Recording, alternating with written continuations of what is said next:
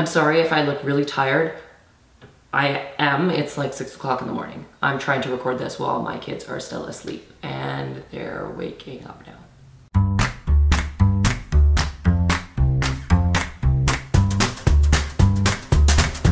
Hey guys, welcome back to Mom Boss of 3.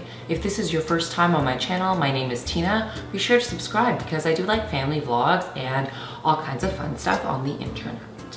So last year at this time, I made a video talking about all the things you should not get your mom for Mother's Day. So people started asking me like, what should I get my mom for Mother's Day?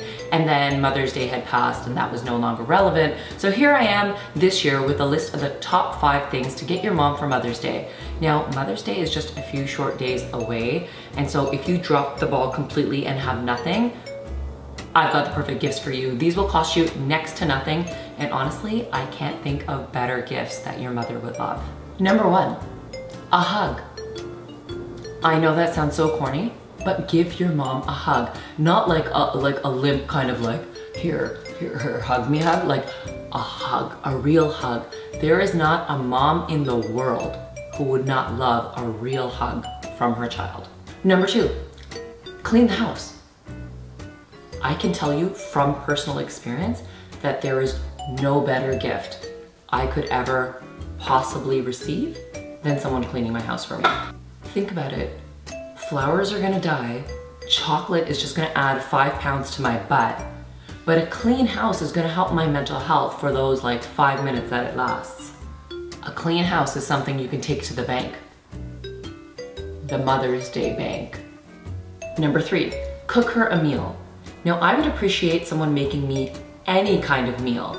So, I mean, even cereal and milk in a bowl, so long as they clean that bowl and spoon after I'm done.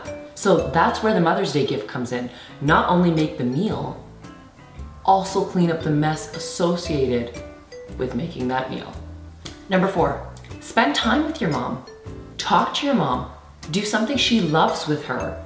I mean, I would like it if my kids sat down and watched the Mindy Project with me. That just makes everyone smarter. And if all else fails, go for number 5. Just leave her alone for a few hours. I don't know any mother who couldn't appreciate a couple hours of me time. I mean, she'll probably sit there and say like, oh my God, 3 hours to myself, what am I gonna do? And then decide to get ahead on laundry and cooking. So those are my top 5 gifts you can give your mom. They will cost you next to nothing. Your mother will love them, especially that hug. I'm telling you. If you didn't check it out already, check out the video my kids made talking about Mother's Day. Unfortunately, their idea of gifts for me didn't line up with the gifts I would like, but they're super cute, so watch it anyways. Happy Mother's Day to all the moms out there. If your mom is with you, give her a big hug. If she's not, remember her fondly. Let us know in the comments down below what you think the best gift is to give your mom for Mother's Day. I hope you enjoyed that video, guys, and if you did, be sure to give it a thumbs up, subscribe for more videos, and follow me on my daily vlogs. I'm funny.